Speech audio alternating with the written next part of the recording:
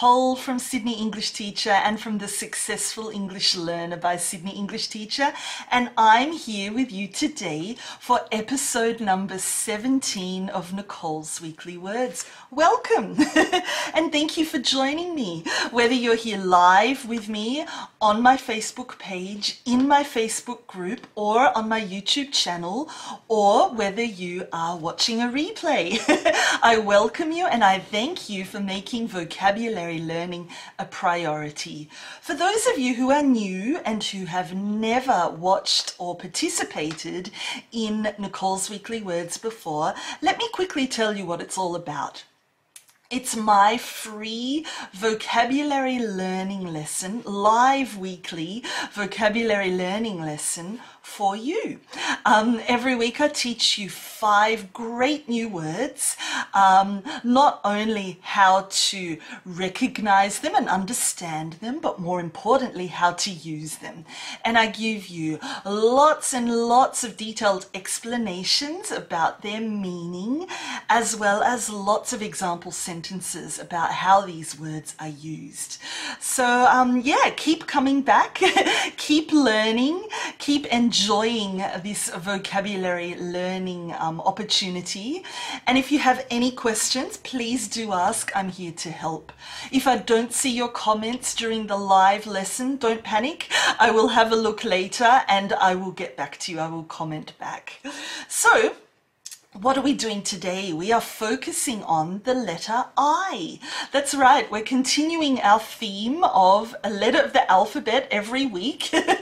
And we're up to the letter I. I've chosen 5 great words that all begin with the letter I, and I'm sure that not only will you enjoy learning them, but using them as well. So do make an effort to use these words throughout the week and to practice writing sentences as often as possible, because we want to make sure that by the end of the week, these words are your own. And you can use them naturally and automatically. Sounds great, doesn't it? Well, let's begin with word number 1. So word number 1 today is inept. Inept. Can you say that? Great. So this is an adjective, obviously, and inept simply means that you have no skill for a particular task. You know, you're unable to do something properly. You're not very skilled or not very competent at something. So inept means that you're generally incompetent or that you lack skills in a particular area. You know, you could be inept in terms of your emotions or in socializing with other people, or maybe even in your common sense, I suppose. You could even be inept in terms of your memory. So really, that's inept. It can also be used to describe you physically. You know, you could be physically awkward or clumsy, and you're inept there as well. You know, if you're not very good at sport or something like that, or catching a ball, then you're inept. So that's the word inept. Let me give you some examples. So we would say, I have always been inept at sport. It's never been a strength of mine, and honestly, it's something that I'm not really interested in. Shh, don't tell anyone. Next, she was criticized for her inept handling of a very delicate situation. Or, we need to build his confidence before he goes to university next year. Right now, he's socially inept and completely uncomfortable in groups of people, especially if girls are included. So there you go, some examples for the word inept. Next, let's look at word number 2 for this week, and it is illegible. Illegible. Can you say that? Great. So look, illegible really is used to describe when writing is very unclear. You know, it's very difficult to read. It's written so badly, or someone has such bad handwriting that you can't even guess what the word is or what it should be. It's really not clear enough to read, I suppose. So, you know, the best example of this is a doctor's handwriting.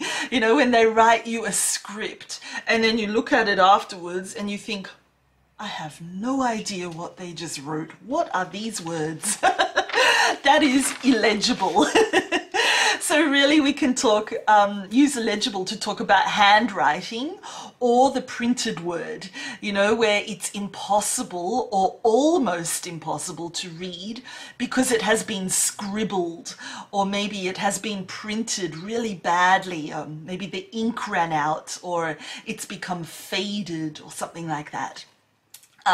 You could also say that something is not legible or that it is indecipherable. So there are two alternatives there for illegible. Oh, also unreadable, I suppose, would be another one. So some examples, we might say, his handwriting has become more and more illegible with age.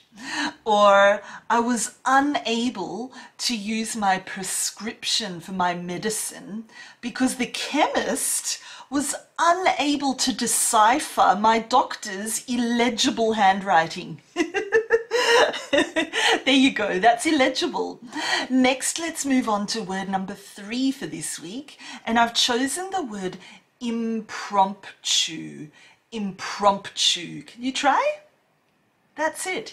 Impromptu. Impromptu. That's it. Perfect. So, if you use the word impromptu, it's used to describe when you do something without planning, without organizing it first, you know, without warning, without rehearsal, I suppose you could say. So doing something impromptu means that you do it on the spur of the moment. There's no planning in advance. You just do it now without that preparation. So really something is done or something is said without first planning or preparing for it. You know, it could be a performance. It could be singing a song or playing a musical instrument. It could even be giving a speech. All of these could be impromptu if you haven't prepared or rehearsed or planned beforehand. Yeah, so you could really say, I suppose, that something is improvised or unrehearsed, and that is impromptu. Some examples: he gave an impromptu performance and everyone was mesmerized by his incredible singing voice. Sounds great. Or we had an impromptu party to celebrate the end of the school year. Yay! Or his impromptu speech at the gathering was so impressive, you would never have thought that he didn't prepare anything in advance. Some people are so talented in that, aren't they? Okay, word number 4 this week. We're looking at impartial. Impartial. Can you say that? Great. So when you're impartial, it means that you're being fair and you're not being influenced by anything or anyone. You know, you don't really support or lean towards any side of an argument. You stay in the middle, I suppose, and you stay neutral and fair to both opinions there, and you're listening really carefully to both opinions, to both arguments, I suppose, without judging, really without supporting one or the other, without supporting a particular point of view. So that's impartial, you know. You don't support any of the sides that are involved in an argument or a debate or a speech. And for this reason, you're able to judge or you're able to consider something really fairly without really letting your own interest or your own opinion there influence you. So yeah, we can really say that if you're impartial, you are unbiased. You are treating everyone equally and not letting your own opinion influence what they are saying or help you make a decision. Does that make sense? So an example might be, the jury has given an impartial verdict after listening to all of the evidence. That's the perfect example there, you know. In a law of court, you know, in the court, a jury really needs to be impartial. They can't walk into that courtroom and already have their opinion about who is guilty and who is not guilty. So impartial there means that they sit and they listen to both sides carefully. They look at the evidence carefully and they make a decision according to that, not according to what they believed before they entered that courtroom. Does that make sense? Another example, she is the best person to speak to because she always gives impartial advice. That's so good. Another quick example, in this position, it is important to give an impartial evaluation of the applicant's qualifications and experience, and not to consider their age, race, gender, or marital status. So there you go, the word impartial. Let's look at the last word for today, word number 5, which is imperative. Imperative. Can you say that? Brilliant. So if something is imperative, it is very, very, very important. It is essential. I suppose you could say it is crucial. You know, think of it as something that is extremely important or maybe even urgent. You know, it is necessary to do this. It can't be avoided. So that's imperative. Very, very, very important. Some examples of how we use this. We use it in terms of it is imperative that, followed by a full sentence. Or it is imperative to, followed by a base verb.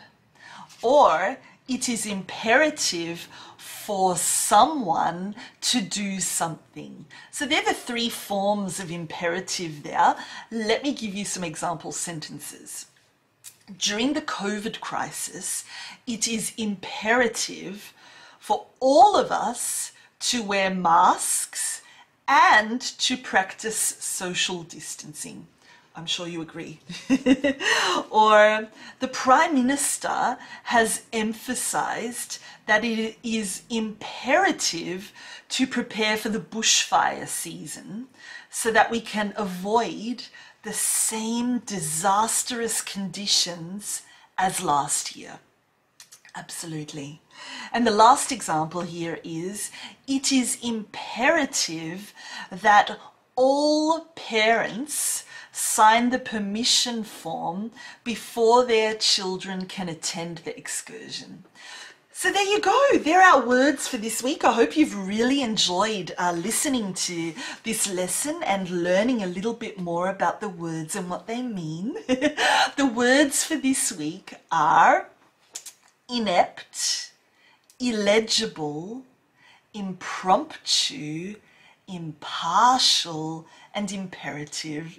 So your job now is to go and practice these words. You can watch this video again, take notes if that helps you learn, but my suggestion would be to go and visit my Facebook group, The Successful English Learner by Sydney English Teacher, where you will find a worksheet that you can download for episode 17, which has all of the words from today listed, as well as a detailed explanation of their meaning and the example sentences that I've given you. There's also room for you to write your own notes and your own example sentences. So please do that. This week, I'd also like to challenge you to try and use at least one of these words every day. You know, write it on a post-it note, write it on your hand, write it on your forehead if you have to, to remind yourself to use the words. And I promise if you follow these steps, by the end of the week, these words will have been internalized. They will be your own and you'll be able to use them confidently and automatically. So that sounds great, doesn't it? Time to go and practice. Have a wonderful week. Thank you for listening, and do come back again next week for episode 18. Bye, everyone.